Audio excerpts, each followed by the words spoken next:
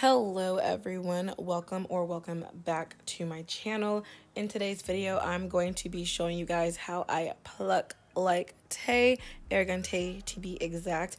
These are some tips that I learned from his masterclass. Some things I've kind of known from like over the years of just, plucking, and some things are definitely new to me.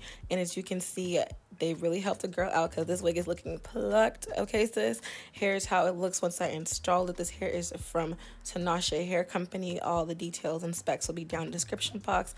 But let's not waste time. Let's get right into this tutorial. So starting off, I am cutting this little white napkin and putting that over my canvas head. Having something white under my wig really helps you see the knots very well, and seeing the knots is essential for not over plucking. You also want to make sure that you have the wig centered to the middle. My canvas head has this little like lines in the front that lets me know where the middle is. So I try to make sure I am putting the wig in the middle. This is very important because you don't want to over pluck the middle part, especially if you plan on wearing this in the middle part. So just make sure you are, keeping mind of your middle part the whole time that you are plucking. Now that my wig is nice and pinned down, I'm going in with a hot comb to just press back that hairline so I can be able to see what I'm working with. If you don't have a hot comb or don't feel like using that, you can also pluck the hair wet. But the thing with plucking the hair wet versus plucking it dry is that the knots come out a lot faster. Personally, I prefer to pluck my wigs while wet. That's because I've been plucking for a while and I kind of have more control. But as a beginner, I would say pluck it dry and just use a hot comb to press back the hairline. Now that my hairline is nice and pressed back and I can see what I'm working with, I'm going to go ahead and just part the hair down in the middle. This helps me, one, to keep in mind of where my middle part is, and two, helps me just work in sections. I feel like it's much easier to work in sections than to try to pluck all over the place.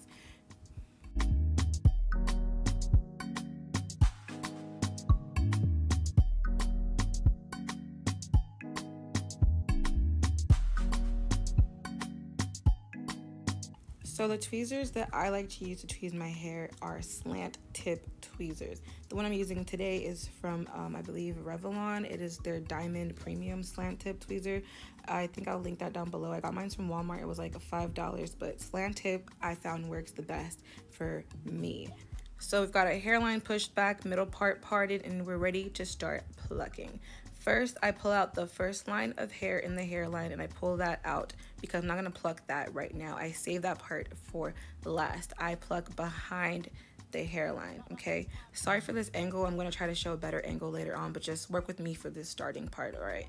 So I pull out that first, and sometimes I'll go in with the hot comb again to help me just push all that hair in the back behind some more.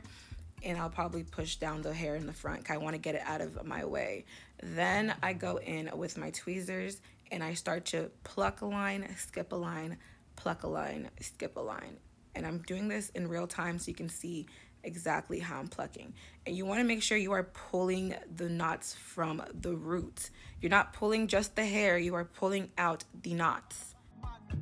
The key with plucking is to make sure you're not plucking in the same area, because that is how you get a bald spot. So I pluck a line, skip a line, and once I've plucked that front row of hair, I go back with my tweezers and I go further back. So now I'm plucking more back into the hairline. So I'm not plucking in the same front spot anymore. I'm now moving my tweezers more back into while I'm plucking the section as well. I try to make sure to be mindful of not plucking right where I've parted the hair in the middle, because that's where I'm going to part my hair in the middle, and that part does not need to be plucked.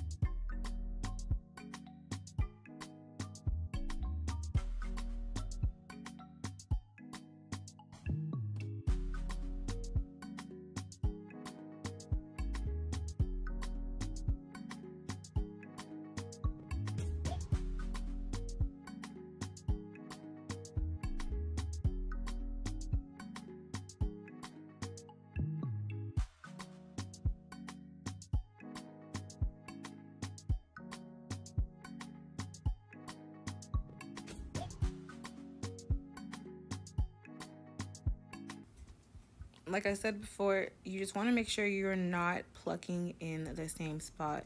You can probably see right there, I did a little bit of over plucking in that one section over there, but that's okay. I caught it on time, and I know to stop plucking in that section. And that's why having the hair pushed out, the like front hairline pushed out, really helps too, because even if you do pluck a little bit in a small section, it's not in the front, so that patch will not be as visible. You can cover it up with that hairline that you pulled out initially in the beginning.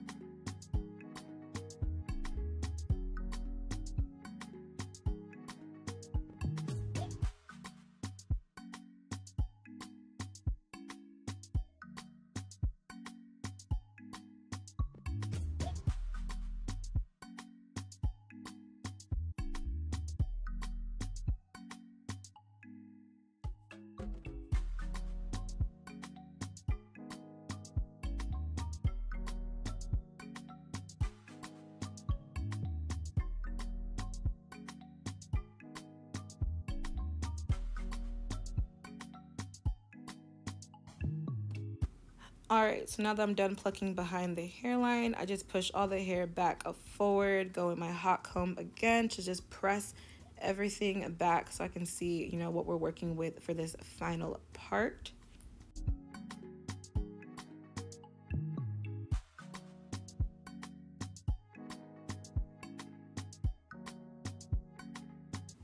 I go in with my tweezers again and I pluck finally the front line, but I pluck it very sparsely. Like, I do not go too ham.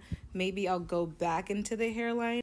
Like, I'm plucking behind the front just to probably thin it out some more and to make little more gaps, but I'm not actually plucking the hair in the front, as you can see with my tweezers, because if I pluck too much of the front, I won't have any baby hairs to play with, and I'm someone who really likes having baby hairs in my install. But if you don't care too much for baby hairs, you can pluck the front a bit more for that natural hairline look. Or with the final plucking look, as you can see, it's a little bit more plucked on the sides. I'm very mindful of not over plucking in the middle portion because I knew for sure I wanted to do a middle part, but it's more okay for you to pluck more on the sides and be a little bit less aggressive in the middle, okay, if that makes any kind of sense. Here's a little before and after action for you. So you can see it's very thinned right there, and over here the hairline is still nice and full, slightly pre-plucked, but definitely not as plucked as I would like it for an install. So I'm gonna go ahead and just start plucking the other side. Also, I'm gonna put some like different angles to kind of show you how more examples, because you know, with plucking, it's really all a visual thing in my opinion. For me, I got better at plucking by looking at like other hairstylists' hairlines, like I'll put some pictures to show an example. But I'll look at these hairlines and just really like observe and analyze them and try to recreate that same thing with my, you know, technique. So hopefully this was helpful for you guys. And I hope you enjoyed this video. Make sure you like, comment, and subscribe. And I'll see you guys in another one. Peace out, Girl Scouts.